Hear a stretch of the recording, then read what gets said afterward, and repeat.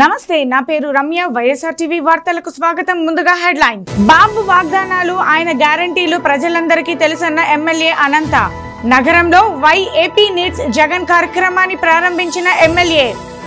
నీటి వృధాను అరికట్టాల్సిన బాధ్యత ప్రతి ఒక్కరిపై ఉందన్న నగర మేయర్ వసీం టపాసులు విక్రయ కేంద్రాలు పటిష్ట భద్రతలో ఏర్పాటు చేయాలంటున్న జిల్లా అగ్నిమాపక శాఖ అధికారి శ్రీనివాసరెడ్డి వన్యప్రాణులు జనవాసంలోకి రాకుండా చర్యలు తీసుకుంటామన్న అటవీ శాఖ అధికారి సందీప్ కృపాకర్ చంద్రబాబు ఇచ్చే వాగ్దానాల గురించి అలాగే గ్యారంటీల గురించి ప్రజలందరికీ తెలుసునని M.L.A. అనంత వెంకటరామిరెడ్డి అన్నారు. ఇవాళ అనంతపురం నగరంలో వై ఏపీ నీడ్స్ జగన్ కార్యక్రమాన్ని ఆయన ప్రారంభించారు. 1వ డివిజన్ ఎర్రనేల కోటాలలో ఉన్న 1వ సచివాలయం నారాయణపురం పంచాయతీలోని నాగిరెడ్డిపల్లిలో ఈ కార్యక్రమాన్ని ప్రారంభించారు. ముందుగా ఆర్టీసీ బస్టాండ్ సమీపంలోని రాజహంస అపార్ట్మెంట్ వెనుక వైపు ఉన్న 1వ సచివాలయంలో అభివృద్ధి సంక్షేమ పథకాల డిస్ప్లే బోర్డు ఆవిష్కరించారు. ఆ తర్వాత ఎర్రనేల కోటాలలోని అర్బన్ హెల్త్ సెంటర్స్ దగ్గర ఉన్న వృద్ధాశ్రమం ఎదురుగా పార్టీ జెండా ఆవిష్కరణ చేశారు. ఆ తర్వాత నారాయణపురం పంచాయతీ నాగిరెడ్డిపల్లిలో డిస్ప్లే బోర్డు జెండా ఆవిష్కరణ కార్యక్రమాలు చేశారు. ఈ కార్యక్రమంలో నగర మేయర్ వసీం, డిప్యూటీ మేయర్లు, ఇతర ముఖ్య నాయకులు పాల్గొన్నారు. ఈ సందర్భంగా M.L.A. అనంత మాట్లాడుతూ తాము ఎన్నికల ముందు ఇచ్చిన హామీలు ఎన్ని నెరవేర్చాం, ప్రజలకు ఎంత లబ్ధి జరిగిందన్న లెక్కలతో సహా చెబుతామన్నారు. ఇంకా ప్రజలకు ఏమైనా అవసరం ఉందా అన్నది కూడా ఆరా తీస్తున్నట్టు చెప్పారు. మరోవైపు పింఛన్ను 3,000కు కూడా పెంచుతున్నామని వివరించారు. చంద్రబాబు ఇచ్చే హామీల గురించి ప్రజలందరికీ తెలుసునని, గతంలో ఆయన ప్రత్యేక హోదా, పోలవరం గురించి ఎలాంటి మాటలు చెప్పారో అందరికీ తెలుసన్నారు.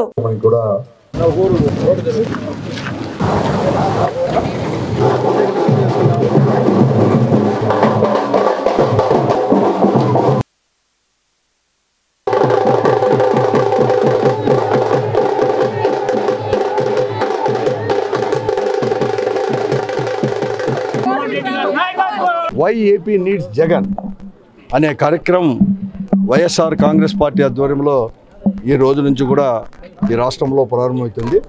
ఆ సందర్భంగా ఈ అనంతపురం అసెంబ్లీ నియోజకవర్గంలో ఈ అనంతపురం అర్బన్లో ఈ 1వ సచివాలయం కూడా ఈరోజు కూడా ఈ జెండా ఇప్పుడే సచివాలయం దగ్గర మేము ఇచ్చిన సంక్షేమ కార్యక్రమం డిస్ప్లే చేశాం. బోర్డు జెండా ఆవిష్కరణతో కూడా ఈ కార్యక్రమం కూడా ప్రారంభం కూడా అయింది. ఈ రాష్ట్రంలో ఎప్పుడూ లేని విధంగా కూడా ఏదైతే ఎన్నికల సమయంలో హామీలు ఇచ్చామో ఆ హామీల్లో 98% పైన కూడా అమలుపరిచిన ఘనత మన ముఖ్యమంత్రి జగన్మోహన్ రెడ్డి గారికి దక్కింది. ఈరోజు కార్యక్రమం అయితే ఈరోజు రాత్రి లోపల కూడా ఇక్కడే ఈ సచివాలయ పరిధిలోనే మా నాయకులు కానీ మా స్థానిక కార్యకర్తలు అలాగే ప్రజాప్రతినిధులు అందరూ కూడా కలిసి ఒక 5-6 మంది ఇళ్లలో కూడా కొద్దిసేపు కూడా కాలం గడిపి ఇక్కడ వారందరినీ కూడా అందరినీ కూడా సమీకరించుకొని రేపు వాలంటీరు అలాగే మా పార్టీ కార్యకర్తలు స్థానిక ప్రజాప్రతినిధులు అందరూ కూడా ఇంటింటికి కూడా వెళ్ళేసి ఆ ఇంటికి ఏం లబ్ధి చేకూరింది, ఈ రాష్ట్రంలో పరిపాలన కూడా ఎలా ఉందని చెప్పేసి వివరించుకుంటూ పోతూ ఈ రాష్ట్రంలో ఈ ముఖ్యమంత్రిగా జగన్మోహన్ రెడ్డి గారు ఉంటేనే ఈ సంక్షేమ కార్యక్రమాలు కూడా వస్తాయి. అక్క చెల్లెలకు 45 సంవత్సరాల నుంచి 60 సంవత్సరాల వరకు కూడా చేయుతు ద్వారా 18,750, అలాగే తోడు కార్యక్రమం ద్వారా దర్జీలకైతే ఏమి, కాపు నేస్తమైతేమి, అలాగే అనేకమైన కార్యక్రమం ద్వారా మేము ఇప్పటికే కూడా 3 లక్షల కోట్ల రూపాయల పైబడి కూడా మేము ఇవ్వడం జరిగింది. అవన్నీ కూడా ప్రజలకు వివరించి జగన్మోహన్ రెడ్డి గారితో మాత్రమే ఇది సాధ్యమైంది, మరి కూడా అందుకోసం సాధ్యం అతనే ఉంటేనే ఇవన్నీ కూడా సాధ్యమవుతాయని చెప్పేసి ప్రజలకు వివరించి గతంలో ఆ ముఖ్యమంత్రులకు, గతంలో ఆ ప్రభుత్వాలకు, ఈ ప్రభుత్వానికి, ఈ ముఖ్యమంత్రికి ఉన్న తేడాలు కూడా అన్నీ కూడా చెప్పి ప్రజలను మరొక కూడా చేసుకోవడానికి కూడా మేము కార్యక్రమం కూడా ఈరోజు కూడా చేస్తున్నాం. జనవరి 1వ తేదీ నుంచి కూడా పెన్షన్ 3,000 రూపాయలకు చేర్చేది కానీ అనేక విషయాలు కూడా ఇవన్నీ కూడా చెప్పుకొని పోయే కార్యక్రమం ద్వారా కూడా మేము ప్రారంభించాం. ఇది అందుకోసం అందరూ ప్రతి ఒక్కరిని కూడా నేను కోరుతా ఉన్నాను. మా పార్టీ కార్యకర్తలు, నాయకులందరినీ కూడా ఈ కార్యక్రమంలో అందరూ కూడా ఇన్వాల్వ్ అయిపోయి కూడా పెద్ద ఎత్తున జయప్రదం చేయాలని చెప్పేసి ప్రజలకు అందరికీ కూడా తెలుసు. బాబు యొక్క గ్యారంటీ, బాబు యొక్క మాటలు, బాబు యొక్క వాగ్దానాలు, చంద్రబాబు నాయుడు యొక్క వాగ్దానాలు మళ్ళీ నేను చెప్పాల్సిన అవసరం లేదు. ఇప్పుడే నేను చెప్పడం జరిగింది కూడా. మహిళా సంఘాల వాళ్ళకి కూడా అప్పులు రద్దు చేస్తామని చెప్పేసి ₹1 పైసా కూడా ఇవ్వలేదు దాంట్లో. కానీ 0 వడ్డీ గతంలో ఇచ్చేదాన్ని కూడా ఎలా రద్దు చేశాడో వారికి మహిళా సంఘాలకు కానీ రైతాంగానికి ఇచ్చిన అప్పులు కూడా ఎలా చేశాడో ఇవన్నీ కూడా తెలిసినట్టువే. ఇవన్నీ కూడా అంతెందుకు స్పెషల్ స్టేటస్ కథ ఏమైంది, తర్వాత వాగ్దానాలు ఏమైంది, పోలవరం ప్రాజెక్ట్ కూడా నేనే కడతానని చెప్పేసి అంతా కూడా అతను భుజస్కంధాలపై వేసుకొని ఈరోజు కూడా అది కన్నా తయారు కాలేదంటే బాబు చేసిన ఘనకార్యమే కదా ఇదంతా. కానీ చంద్రబాబు నాయుడు గారు చెప్పే మాటకు ప్రజల్లో విలువ కూడా లేదు. నీటి వృధాను అరికట్టాల్సిన బాధ్యత ప్రతి ఒక్కరిపై ఉందని నగర మేయర్ వసీం అన్నారు. నగరానికి మంచినీటిని అందించే ముదలాపురం స్టోరేజ్ ట్యాంకు వద్ద నీటి దీపావళి పేరిట అవగాహన కల్పించారు. నీటి వృధాను అరికట్టి నీటి వనరులను సద్వినియోగం చేసుకోవాలన్న లక్ష్యంతో స్వయం సహాయక గ్రూపుల నుంచి ఎంపిక చేసిన 50 మంది అమృత మూర్తులకు ఈ కార్యక్రమాన్ని ఏర్పాటు చేశారు. ఈ కార్యక్రమంలో నగర మేయర్తో పాటు డిప్యూటీ మేయర్ వాసంతి సాహిత్య పాల్గొన్నారు. ఈ సందర్భంగా మేయర్ మాట్లాడుతూ నీటి పొదుపులో మహిళలే ఎంతో కీలకమని, నగర ప్రజలు నీటి వనరులను దుర్వినియోగం చేయకుండా పొదుపుగా వాడుకోవాలని నగర మేయర్ వసీం సూచించారు. నగర ప్రజలకు తాగునీరు ఎలాంటి అవాంతరాలు లేకుండా నిరంతరం అందిస్తున్నామన్నారు. నీటి సమస్య తలెత్తకుండా 80 లక్షల రూపాయలతో స్టాండ్ బై మోటార్ను కూడా ఏర్పాటు చేశామన్నారు. అదేవిధంగా అమృత్ నిధులతో 34 కోట్ల రూపాయలతో భవిష్యత్ అవసరాల కోసం మరో నీటి శుద్ధి ప్లాంటు నిర్మాణం చేపడుతున్నామన్నారు.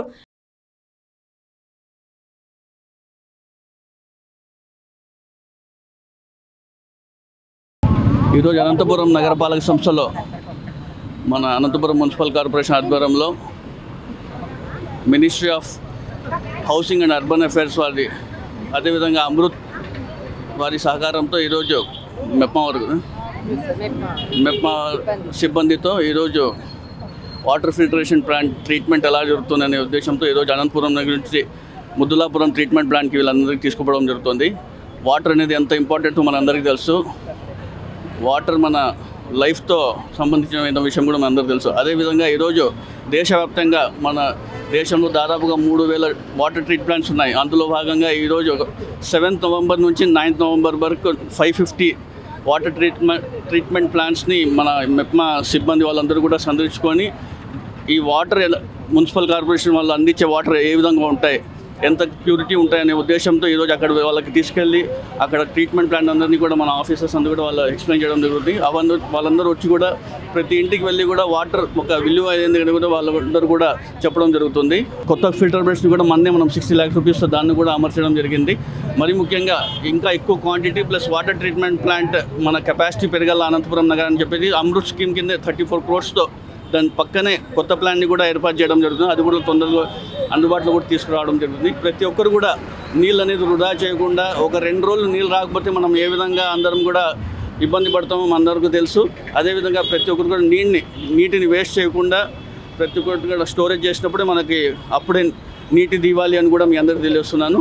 మరోవైపు మెప్మా పీడీ విజయలక్ష్మి మాట్లాడుతూ కేంద్ర పట్టణాభివృద్ధి గృహ నిర్మాణ మంత్రిత్వ శాఖల సూచనల మేరకు మెప్మా నగరపాలక సంస్థల ఆధ్వర్యంలో ఈ కార్యక్రమాన్ని నిర్వహించారన్నారు. రోజు జల్ దీవాలి అనేది మనము కార్పొరేషన్ తర్వాత మెప్మా అమృత్ ఆధ్వర్యంలో జరుపుకోవడం జరుగుతూ ఉంది. ముఖ్యంగా ఇది Deen Dayal Antyodaya Yojana urban affairs livelihoods and urban affairs కింద మనం టేకప్ చేయడం జరుగుతూ ఉంది.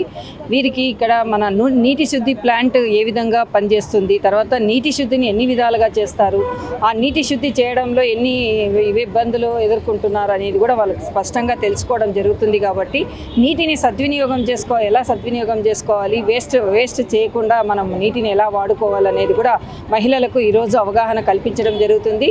తర్వాత శుద్ధి చేసిన నీరు మనకి ఎలా సరఫరా చేస్తున్నారనేది కూడా వాళ్ళకందరికీ కూడా తెలియచెప్పడం జరుగుతుందండి.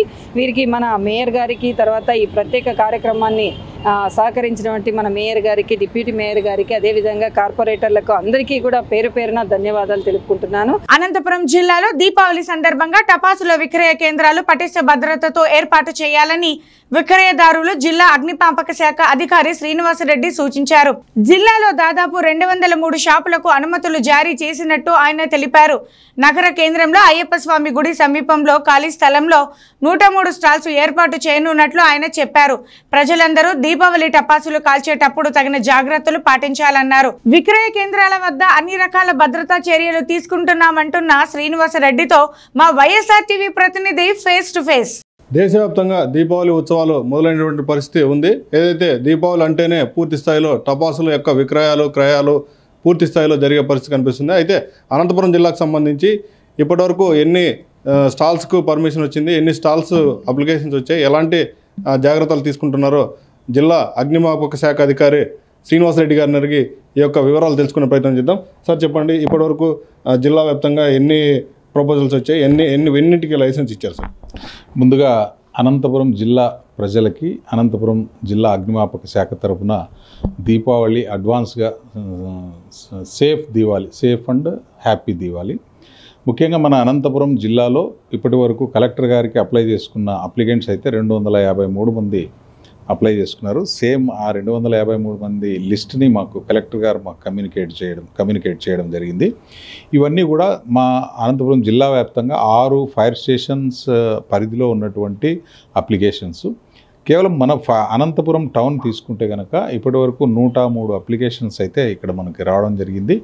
సో ఈ 103 అప్లికేషన్స్ని కూడా మనం ఇక్కడ ఓపెన్ ప్లేస్లో పెట్టాలని చెప్పి ఆదేశించడం జరిగింది, ఓపెన్ గ్రౌండ్లో. దాంట్లో భాగంగానే అనంతపురం టౌన్లో ఉన్నటువంటి 80 ఫీట్ రోడ్లో నియర్ అయ్యప్ప స్వామి టెంపుల్ 6 ఎకరాల స్థలంలో ఓపెన్ గ్రౌండ్లో police, fire and revenue authorities కలిసి ఒక గ్రౌండ్ని ఫిక్స్ చేయడం జరిగింది.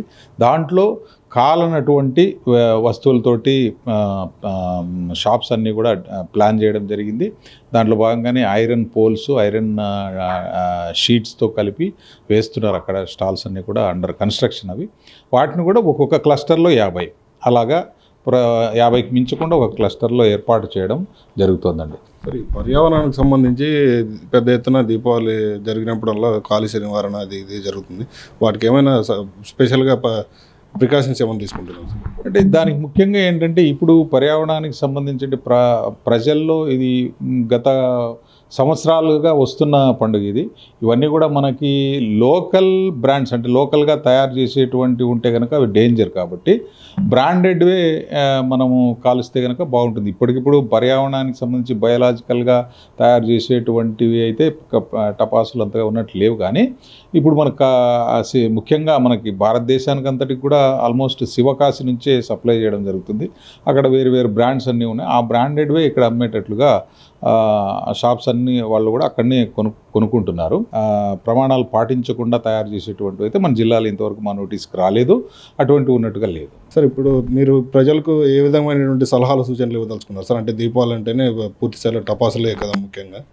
ఏ రకమైన చర్యలు తీసుకోమంటారు వాళ్ళు? ముఖ్యంగా ప్రజలు ఏంటంటే ఇప్పుడు చిన్నపిల్లలు, ఇది జనరల్గా చిన్నపిల్లలకి ఎక్కువగా పార్టిసిపేట్ చేస్తుంటారు. ఆ చిన్నపిల్లలు కాల్చేటప్పుడు పెద్దల సమక్షంలోనే కాల్చాలి. ఏదైనా ప్రమాదం జరిగితే ఇమ్మీడియట్గా ఏదైనా వాడడానికి కోసం ఒక 2 బకెట్ల నీళ్ళు ఎప్పుడు కూడా అందుబాటులో పెట్టుకుంటే మంచిది.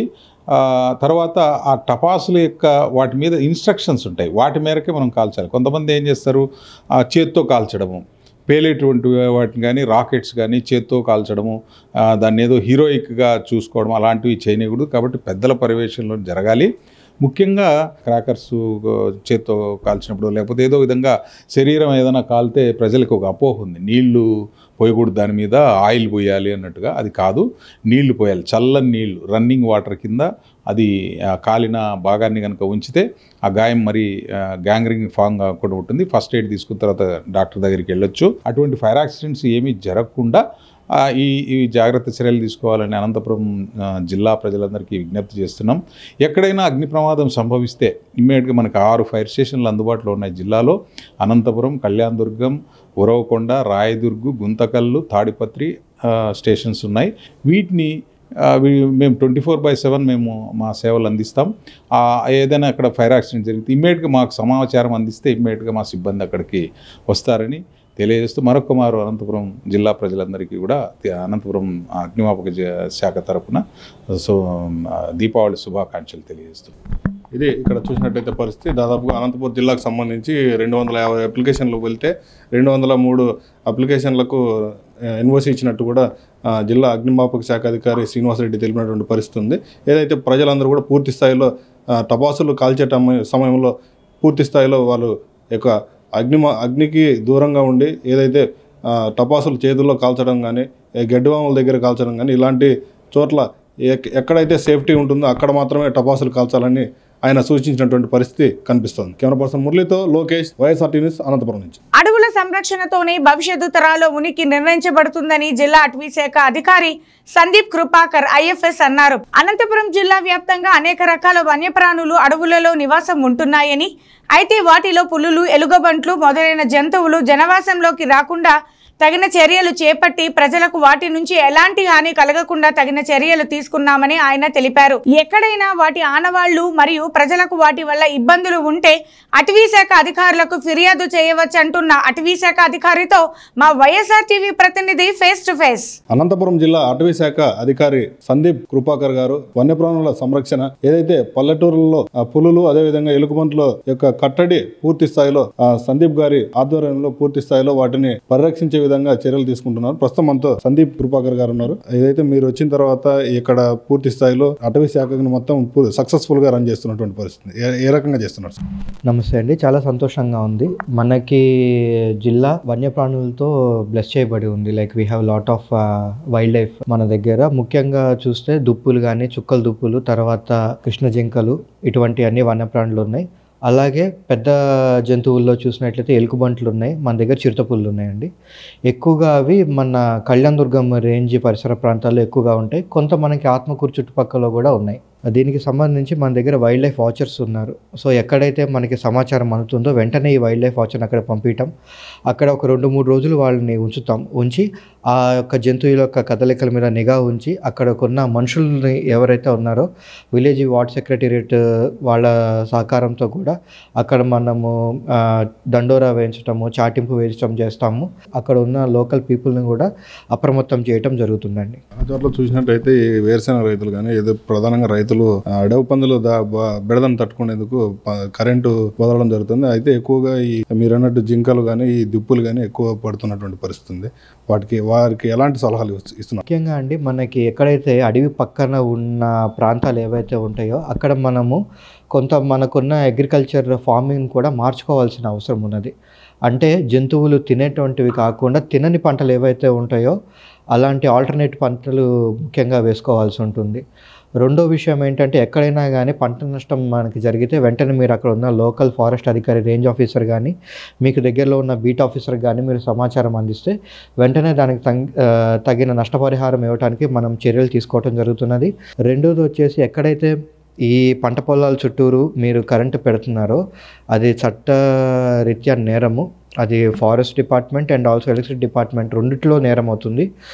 జైలుకు కూడా వెళ్ళే అవకాశం ఉంటుంది. కాబట్టి దయచేసి అలాంటివి చేయకండి. ఈ అడవులు సంరక్షణ అనేది పూర్తి స్థాయిలో మనకు ఎంతో ఉపకరించేటువంటి విషయాలు. చాలామందికి వీటి మీద పూర్తిగా అవగాహన లేదు సార్. అంటే అడవులను ఎలా సంరక్షించుకోవాలి, మీరు గ్రామీణ ప్రజలకు ఏ విధమైన సూచనలు ఇస్తారు? మనకి అడవులు చాలా ఇంపార్టెంట్ అండి. అంటే మనం చూసినట్లయితే మన జిల్లాలోనే కాదు, మన దేశంలో ఎక్కడైనా కానీ మనకి నదులు ఏవైతే ఉంటాయో, కాలువలు ఏవైతే ఉంటాయో వాటిలోకి వచ్చే నీళ్లు, అంటే ఆ క్యాచ్మెంట్ ఏరియా అని అంటారు కదా, క్యాచ్మెంట్ ఏరియా అంతా కూడా ఫారెస్ట్లోనే ఉంటుందండి. మనకి ఇప్పుడు మన ఊర్లో పడేవి, అంటే సిటీలో పడేవి కానీ, లేకపోతే పల్లెటూరులో పడేవి కానీ, అవన్నీ కూడా వేస్ట్గా వెళ్ళిపోతాయి. అదే అడవిలో పడినవి అయితే అవి ఖచ్చితంగా కూడా నదుల్లో కలిసి మనకి ఉపయోగకరంగా ఉంటాయి. అట్లానే అడవుల్లో పడిన నీళ్ళు ఏవైతే ఉంటాయో అవి అన్నీ భూమిలోకి ఇంకిపోయి మనకి భూగర్భ జలాలు కూడా నీటి మట్టం, అంటే భూగర్భంలో ఉన్న నీటి మట్టం కూడా పెరిగి మనకి నీళ్లు అందుబాటులో ఉండడానికి ఎక్కువగా ఉంటుంది. కాబట్టి మన ఊరు పక్కన ఉన్న అడవుల్ని మనం సంరక్షించుకోవాల్సిన అవసరం ఎంతైనా ఉంది. ప్రధానంగా చూసినట్టయితే ఇప్పుడున్నటువంటి పరిస్థితుల్లో రైతులు ఈ యొక్క ఎర్రచందనం అదేవిధంగా శ్రీగంధం మొక్కలు ఎక్కువగా పెంచుతున్నటువంటి పరిస్థితి ఉంది. రానున్న రోజుల్లో వాటిని ఏ రకంగా చేయబోతున్నారు? అంటే వారు ఇప్పుడు పంట వచ్చిన తర్వాత దాన్ని అమ్ముకోవడానికి కానీ ఎలాంటి చర్యలు తీసుకుంటున్నారు మీ అటవీ శాఖ నుంచి? చాలా మంచి ప్రశ్న అండి. ఇప్పుడు మనకి ఈ శ్రీగంధం చెట్లు, ఎర్రచందనం చెట్లు ఏవైతే ఉన్నాయో అవి ఒక సర్టన్ టైం తర్వాత మంచి లాభాలని ఇస్తాయి. ఈ చెట్లు మనము అంటే పట్టా పొలాల్లో కానీ లేకపోతే మన ఇంటి ఆవరణలో కానీ వేసుకోవటం అనేది చాలా మంచిది. దీనివల్ల ఏమవుతుందంటే అడవుల మీద ఉన్న ప్రెషర్ కూడా తగ్గుతుంది. అడవుల్లో చెట్లు కాకుండా ఎప్పుడైతే మనం బయట కూడా చెట్లు మలుస్తాయి. కాబట్టి అలాంటి చెట్లు మనం వేసుకొని ఒక 10-15 ఇయర్స్ తర్వాత మనం దాన్ని కట్ చేసుకుంటే మనకి మంచి లాభం కూడా వస్తుంది. సో వేస్ట్గా ఉన్న ఏరియాలు ఏవైతే ఉంటాయో వాటి అన్నింటిలో మీరు చెట్లు వేయటం వల్ల మనము పొల్యూషన్ తగ్గించిన వాళ్ళు మొత్తం, అట్లాగే ప్రాఫిట్స్ కూడా వచ్చే అవకాశం ఉన్నది. ఈ చెట్లు వేసుకోవడానికి ఎవరు పర్మిషన్ అవసరం లేదు. కట్ చేయడానికి మాత్రం ఫారెస్ట్ డిపార్ట్మెంట్ పర్మిషన్ అవసరం అవుతుంది. ఎందుకంటే కట్ చేసిన తర్వాత అది స్మగ్ల్డ్ మెటీరియలా లేకపోతే పట్టా మెటీరియల్ అనేది మనకి తెలియదు. కాబట్టి మీరు అక్కడ లోకల్గా ఉన్న సిబ్బంది కలిస్తే దానికి వివరాలు మీరు అందిస్తే పట్టా ల్యాండ్లో ఉన్నట్లుగా మీరు రుజువులు కనుక చూపించగలిగితే వెంటనే మీరు దాన్ని కటింగ్ చేసుకోవచ్చు. దాని మీద ఉన్న లాభాన్ని మీరు పొందొచ్చు. ప్రధానంగా ప్రైవేట్ మార్కెట్ అయితే దీనికి లేదంటున్నారు చాలామంది రైతులు. ఇప్పుడు పెట్టిన వాళ్ళు మార్కెటింగ్ సమస్య కొంచెం ఉందంటున్నారు. గవర్నమెంట్ దాని మీద ఏమన్నా రీసేల్కి ఏమన్నా తీసుకొని దాన్ని మరి మీరేమైనా ప్రాసెసింగ్ చేసే అవకాశాలు ఏమైనా ఉంటాయి సార్? ఇప్పటికైతే అలాంటివి ఏం లేవండి. అది కేవలం ఇప్పుడు డిమాండ్ సప్లై మీదే జరుగుతూ ఉన్నది. కానీ శాండల్వుడ్కి, రెడ్ శాండల్స్కి అయితే మాత్రం మంచి మార్కెటే ఉందండి. అసలు యాక్చువల్గా డిమాండ్ తగ్గ సప్లై లేదు ఇప్పుడు మార్కెట్లో. కాబట్టి ఖచ్చితంగా వాటికి డిమాండ్ ఉంటుంది. ఈ యొక్క అనంతపురం జిల్లాలో పూర్తి స్థాయిలో ముందుకు తీసుకెళ్తున్నటువంటి సందీప్ కృపా గారు ఐఎఫ్ఎస్ గారు ఇచ్చినటువంటి సలహాలు, సూచనలు రైతులు అదేవిధంగా పూర్తి స్థాయిలో ప్రజలు పాటిస్తే అడవులను సంరక్షించుకోవడం వల్ల మంచి జీవన శైలికి అనుకూలంగా ఉంటుందంటూ కూడా ఆయన తెలిపినటువంటి పరిస్థితి కనిపిస్తోంది. Camera person మురళితో Lokesh, YSRTV news, Anantapuram. ఇంతటితో YSRTV వార్తలు సమాప్తం. నమస్కారం.